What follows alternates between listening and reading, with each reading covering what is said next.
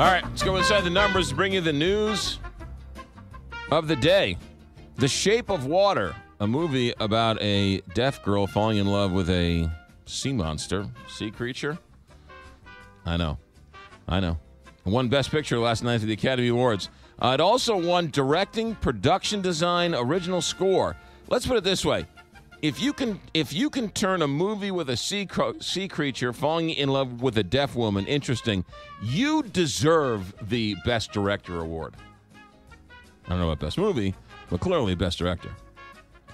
By the way, you heard this story that Delta Airlines cut ties with the NRA over discounts to NRA members.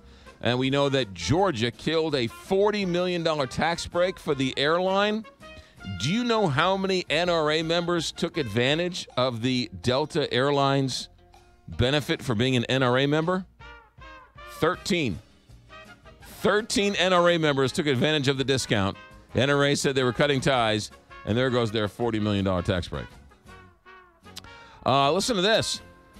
Carl Icahn, St. Louisans know and love, and a good friend of Donald Trump dumped $31 million in stocks in advance of the announcement that his friend, President Donald Trump, would impose a 25% tariff on steel imports and a 10% tariff on aluminum. He sold $31 million of steel and aluminum stocks before the announcement.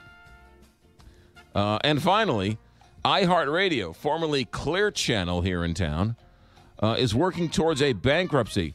The company owe $20 billion in debt, and it missed its February 1st payment on the bond that had a 30-day grace period.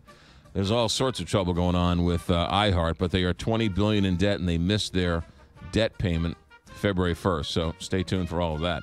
Those are the numbers inside the news. Big 550, KTRS.